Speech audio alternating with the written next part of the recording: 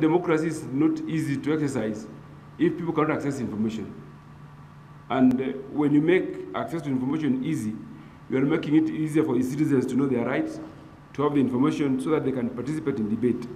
And I think of more importance, especially to the lawmakers in this country, we should like to see something like, for example, declassifying information.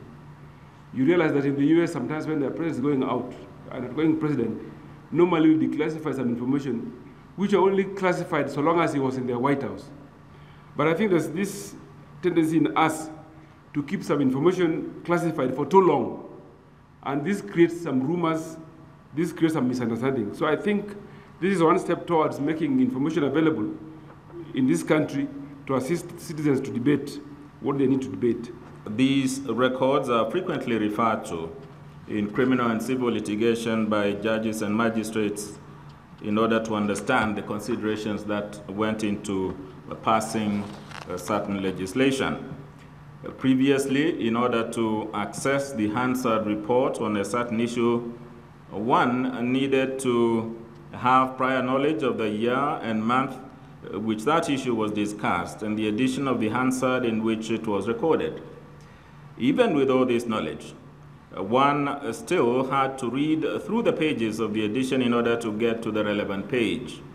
If it was an old record, one could only get a copy of the hansard edition by physically presenting himself to the librarian of the Kenya National Assembly.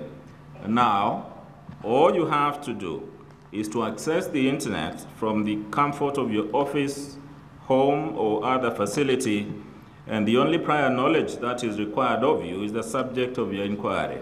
We have done work in the judiciary, and if you really want to reform the judiciary, we must have these records digitized. We have done some work in State Law Office.